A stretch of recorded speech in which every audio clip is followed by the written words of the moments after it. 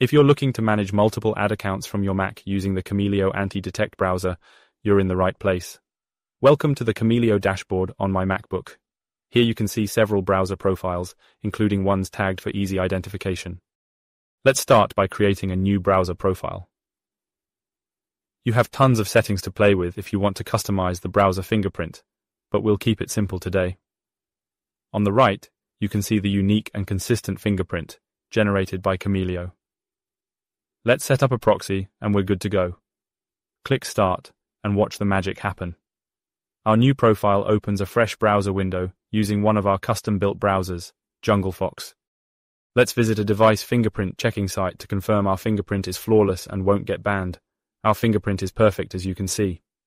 Right now you're all set to create your ads and start buying media.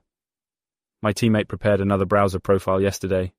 Let's open it alongside the one we just created. As you can see, it's like two different people browsing from two separate computers. The fingerprint and IP addresses are recognized as different. As you can see here, I'm still logged into the Facebook ad account because my profile saved the session data.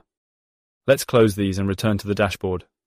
Here's where the fun part begins, sharing profiles with your team. Profiles with a cloud icon are stored in the cloud and can be shared with group members.